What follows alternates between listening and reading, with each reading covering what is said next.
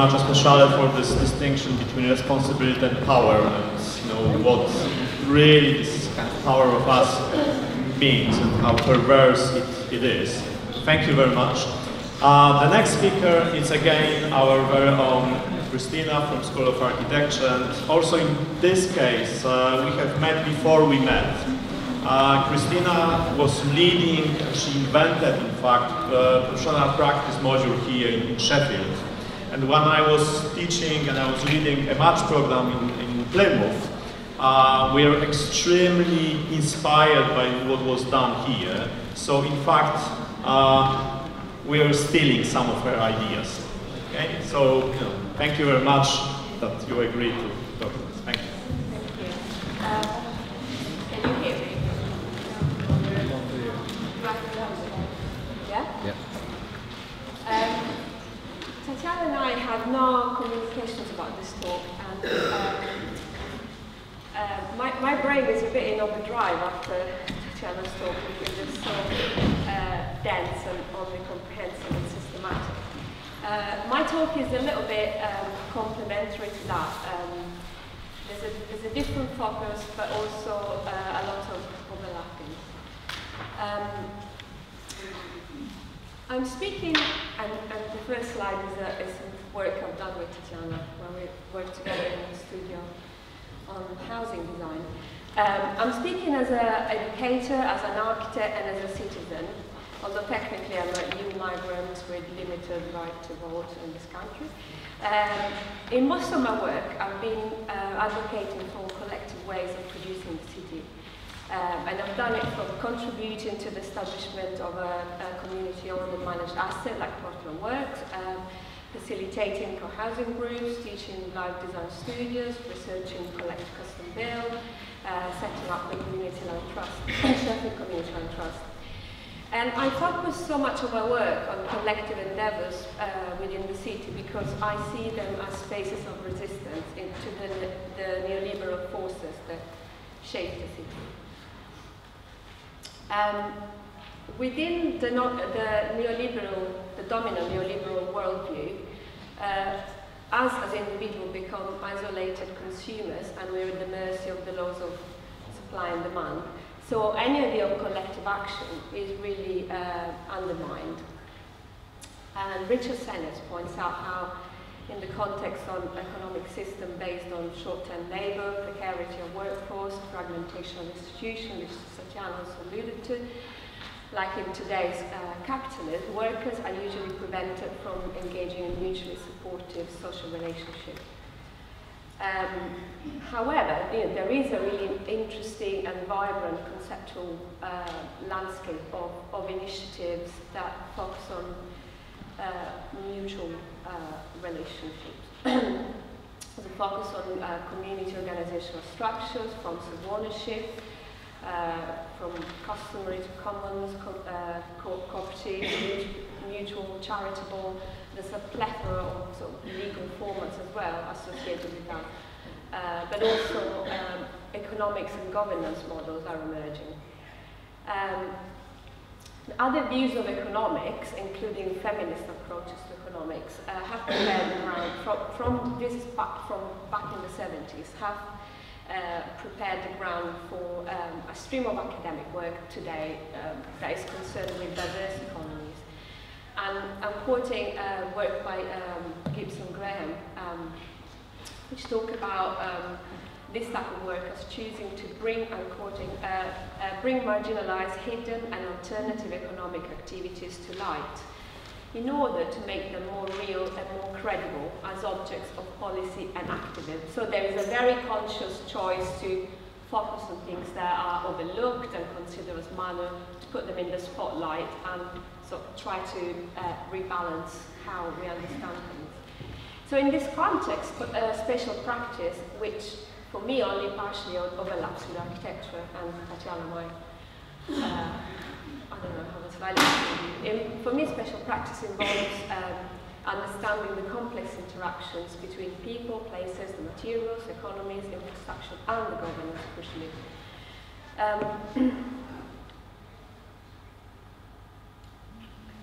So often one neglected aspect of spatial practice is how decisions are made and who makes them.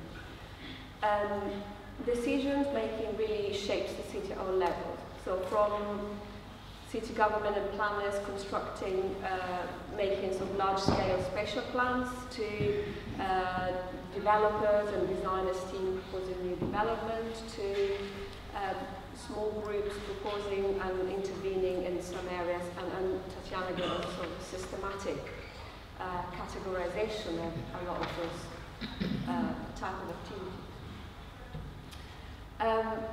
Some process of decision making which shapes the built environment are enshrined in statutes and embedded in long-standing practices, so that it's clear, we know how it works, and there's set procedures that need to be followed. But some are one-off, contingent, not fully planned, require new processes, and bring together those, might bring together those that don't usually work together. And some are simply reactive to situations that are perceived as emergency.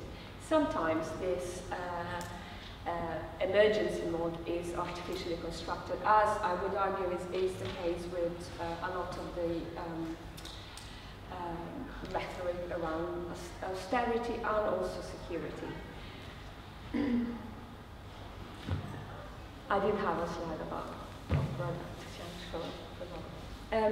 I would argue that understanding how decisions are made and who is included and who is not included in process, and why and how the stories of those decision-making processes are told is of crucial importance for spatial practitioners with an ethical stance. And I would maybe underline that not all spatial practitioners have an ethical stance, and not for all spatial practitioners the ethics of their work is of primary importance. As an educator and designer, I try to put forward a number of strategies to develop support systems at a range of scales. So what I'm trying to do is to foster the emergence of collective endeavors in the city. But I'm also extremely concerned and mindful about the ethics of my work, and constantly reflect on the micropolitics of my work. So in this talk, I'll try to reflect on how processes that shape the production of the city are curated, by whom and what for, and I'm doing that to problematize and critique our work as practitioners, students, and academics. So I'm not going to offer a comprehensive overview or a definitive statement. It's just offering a series of questions and a starting point for hopefully work that you might develop yourselves. So one word of caution about reading through the rhetorics that we are bombarded with. And Tatiana also mentioned to this, alluded to this. Community engagement, participatory work, and co-production are key concepts underpinning the work of many of us, and especially within the School of Architecture in Sheffield, where there is a genuine long-standing tradition of research and practice around those concepts. However, even within our School of Architecture, these terms are often used without really delving into the details of those relationships. You will hear this afternoon Kelly talking about the Civic University and how it could be argued that the University of Sheffield claimed to be a civic university, and I quote, civic university engaged with the communities that surround it, lacks of any concrete meaning to the majority of Sheffield citizens.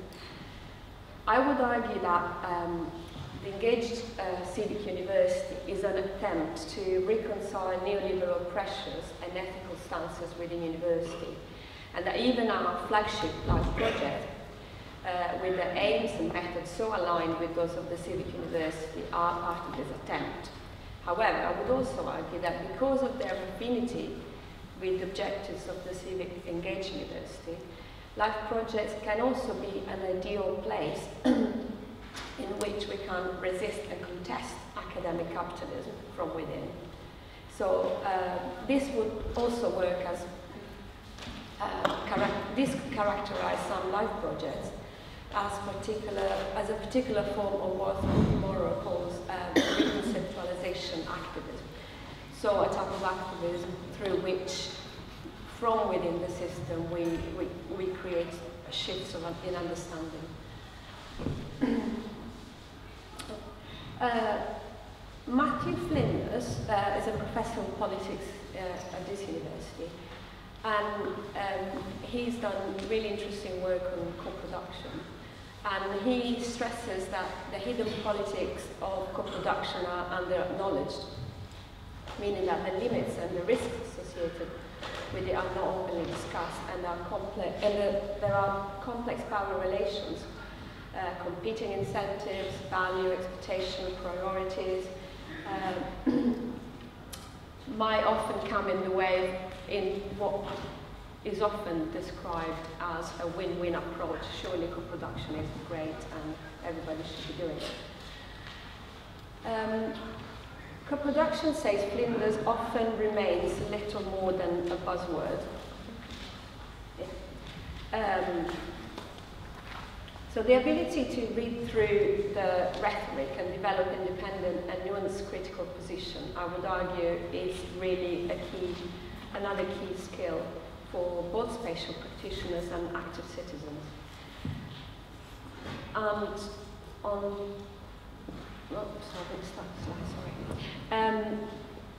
on this, only last week, Ireland President Michael Higgins said that, admittedly, he was talking at an event celebrating World Philosophy Day, so maybe it was a little bit of bias.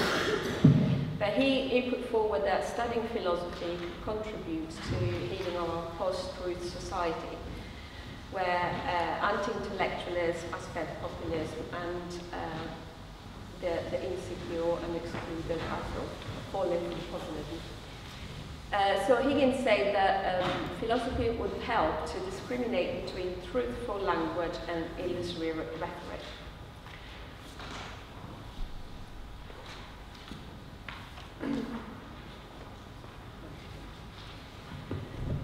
Ben Fluberg put forward a research method for planning research, which he calls phronetic. Now, why does he use such an obscure and difficult word, and what does this word mean?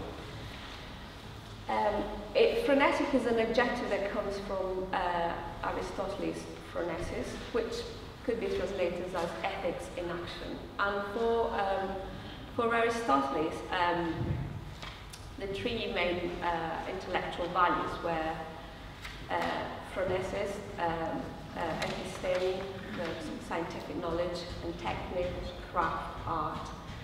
And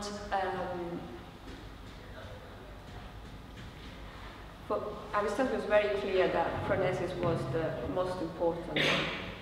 And Fluberg, in building on this idea of ethics in action and judgment, value judgment focused to practice, he also adds the notion of power that we need to consider. So for Fluberg, a phronetic approach to research, which I would add it could translate to spatial practice, should have the following guidelines. Should be focused on values, put power at the core of the analysis, emphasize little things, look at practice before discourse, study cases and context, ask how, and create narratives around that, move beyond agency and structure, and create dialogues within a polyphony of voices. And so it's really creating the mechanisms through which many voices can interact meaningfully. Also, in a very pragmatic way, Fluberg sort of condensed his approach to phronetic planning research to something that answers the following questions. Where are we going? Who gains and who loses? By which mechanism of power? And is this desirable? And what, if anything, should we do about it? And I found this really helpful and pragmatic angle for reflecting on our practice.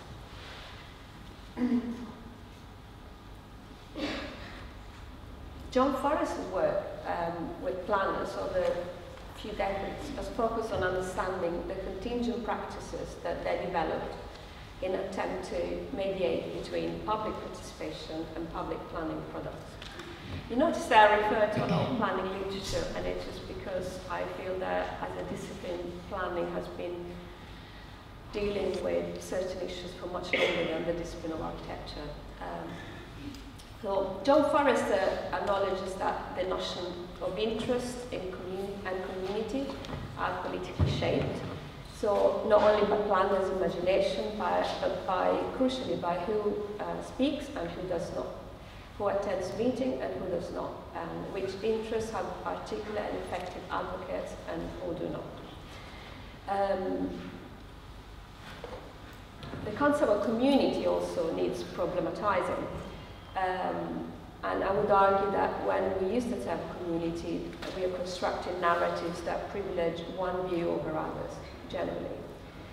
We need to be aware of how the term is exploited and used as a proxy for collectivity and collective interest. Who is in and who is out, and who decide and why. So talking about community gives the illusion that a particular project is for the interest of all and frees us from having to specify how representative is the community that we describe.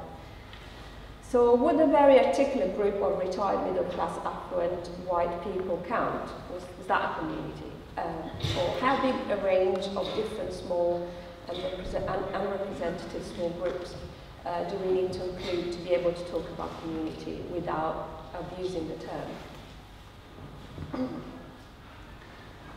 I have been involved in 2 campaigns to save buildings with the social technical systems associated to them. One was successful, one was unsuccessful. In both campaigns, the word community featured quite prominently. The former site of Castle Market is a contested urban space that for me symbolizes the dominant mode of producing the city. A top-down plan was made, resting on a vision developed decades ago and based on economic models that are no longer valid. This decision was carried through to minimize friction and unrest. Voice, support and space was given to small citizen groups whose mission and values were aligned with those of the City Council. In other words, for me, a narrative was constructed of community support for a plan that was not in the interest of the majority. After the demolition was carried through, communities have also been called to join in, to express views, but the scope of their input by that time had already been compromised by obliterating that part of the city. The other more so positive experience of a successful campaign to try to safeguard the interests of a wider group of citizens is the case of Portland Works. And for the Portland Works campaign, a diverse community, for me, an actual diverse community coalesced together around the immediate threat of losing such an important heritage complex. And we worked with anyone who had an interest, and we created the conditions for many to engage with different levels of intensity according to their capacity. We also worked really hard to allow multiple views to be expressed. And that was maybe a sort of an under-discussed aspect of the whole project, but a lot of effort and care really went into creating processes that would allow multitude of opinion and avoiding consensus at every stage, and accepting that different views on issues were fine. So now there are around 600 shareholders that collectively own and manage the building. And I wouldn't say that this group is necessarily always harmonious. I would argue that the diversity, the representativity of this group, as well as the fact that they interact through coalescing spatially around the works, but also through digital platforms, I think it makes it an actual community. So I would like to conclude by saying that from a practice and pedagogical perspective, we need to understand and embrace the importance of telling stories. In our work, we need to be mindful of allowing for a multiplicity of voices without claiming that our story is the story. For many years I've been running a PGT module that, in which we look at decision making in the city and how they're made, but also students have to confront themselves with telling the story of those decisions. And by doing that, they very much curate the story, and they find their own voice in that. All our urban design students have been learning about storytelling as a tool, both for understanding and for proposing interventions. In any process that we design, facilitate and support, we need to ask ourselves about the ethics of what we do. Who are we supporting? Who will gain and who will lose out? Whose voice we are not being able to hear? And crucially, where does the money come from and where does it go? Thank you.